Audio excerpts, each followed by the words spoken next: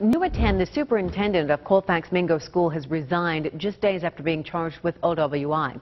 Authorities say Marty Lucas had a blood alcohol level almost 3 times the legal limit.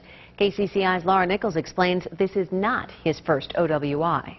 That's right. Lucas pled guilty to an OWI charge back in 2008 when he was the superintendent of Bettendorf Community Schools. KCCI has learned the Colfax-Mingo School Board knew about this prior offense when they hired Lucas in 2011. Grundy County 911. 61-year-old Marty Lucas was driving along this county road west of Grundy Center just before 9 a.m. Thursday when another driver called 911 to report his erratic driving. A little blue car here in front of us they're all over the road.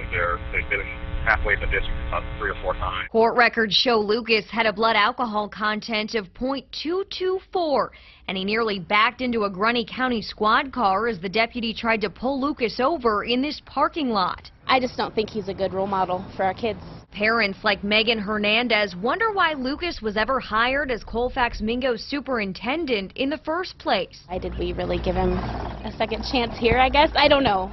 I guess everybody deserves a second chance, but now he's ruined that one too. He made a mistake, but that doesn't change the fact of, he's a good man. Jeff Leitz was on the school board at the time Lucas was hired 4 years ago.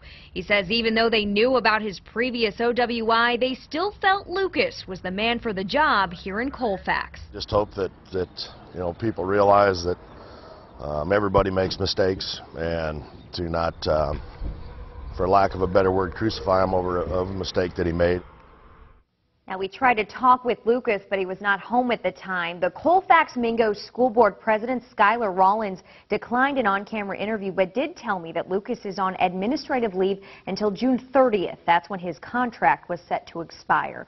Live in the studio, Laura Nichols, KCCI 8 News, Iowa's news leader.